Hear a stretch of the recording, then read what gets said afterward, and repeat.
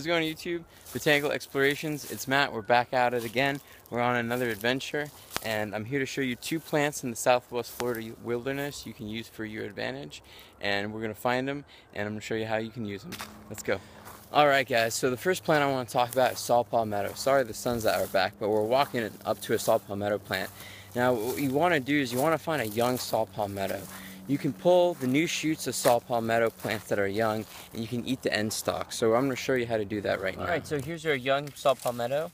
Now what you want to do, guys, is you want to find a Saw Palmetto that's young, but you also want to find one with a shoot that is pretty much opened up but barely sticking out of the ground.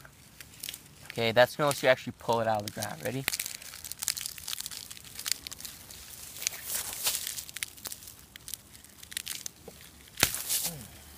There you go. So as you can see, there's this nice white end. See how it turns green to white? Well, guess what? You just take this bit right there.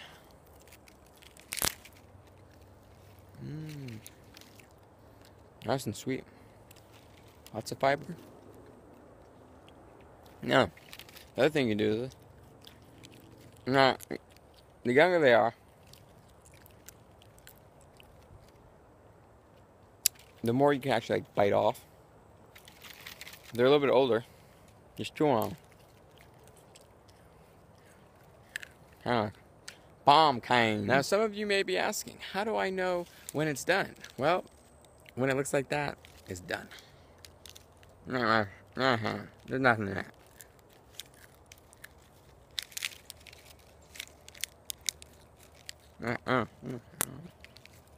Very addicting, huh? So, let's go on to dog fennel. Natural bug repellent. Let's find some, show you how to use it. Ooh-wee. Alright, so I've been walking around this preserve for about an hour now looking for this. I was afraid we were going to be able to find it before the light went down, but luckily we found some dog fennel. So dog fennel is native throughout the southeastern United States. It's a plant that grows in marshy, low-lying areas. It doesn't like to be in raised areas. So even if you're in the southeastern United States, you want to go to where there's either lakes or places that flood. And in the dry season, you'll see dog fennel taking up residence in that area.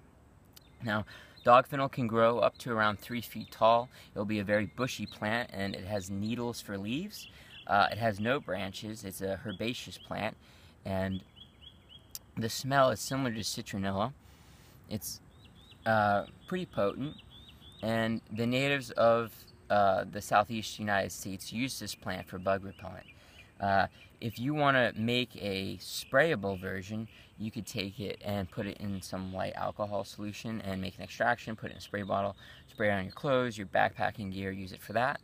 I just like taking a good piece of it, bigger than this of course, taking it, rubbing it in your hands to get it kind of perforated, get the scent going, and then rub it on your skin, your legs, and around your neck. Now, you do want to be careful when you use dog fennel for the reason that it has these little hairs on it like tomato plants. So you don't want to grab the stalk of the plant and rub it all over your body. You want to grab the very outer needles hanging off the end of the plant and grab those, collect them, and then make a little ball and rub it on your skin. If you might be allergic to it, so I would touch it a little bit if you've never experienced it before, and make sure you don't have a reaction. Like I said, I just like rubbing it on my skin to use it. It's a very effective bug repellent. It'll last usually at least for 30 minutes to an hour if you're not sweating a lot. Another plant I wanted to show you while we were out here, guys, and a lot of you may not know this. If you're into herbalism, you may have heard of the plant called Go-To Cola.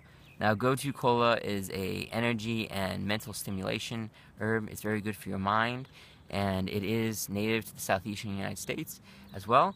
And you can find it again in swampy areas. It looks like this, and it can be a little bit bigger than this, but it'll just be growing out of the ground as such in continuous roots. I do not eat any wild edibles. I just randomly find, for the reason it could have environmental toxins in them or whatnot, guys. But It's always good to practice identifying useful plants and knowing where they are and how to locate them. So, I think they're useful tools. So, thanks for joining us today. This has been Botanical Exploration, guys. I'm Matt. I appreciate you taking the time to watch this video, and I hope it gives you something to tell other people about. All right, thanks a lot. Bye.